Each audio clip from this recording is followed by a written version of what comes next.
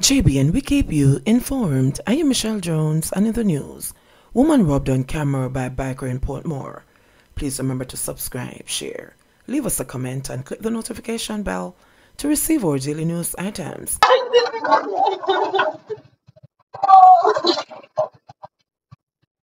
A number of bureaus who do business in and around the corporate area say they're becoming increasingly concerned about the problems that criminals driving on motorcycles are creating for them.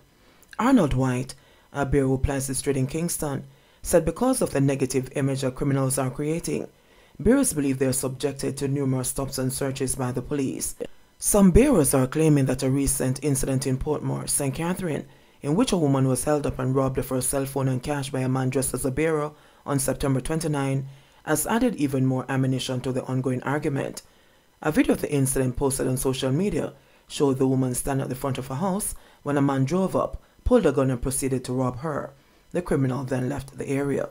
Members of the country's Public Safety and Traffic Enforcement Branch have intensified their efforts to clamp down on drivers of motorcycles who have been using them to commit a number of breaches while traveling on the road.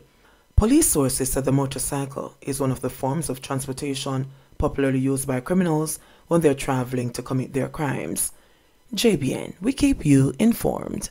Please remember to subscribe, like, share, leave us a comment, and click the notification bell to receive our daily news items.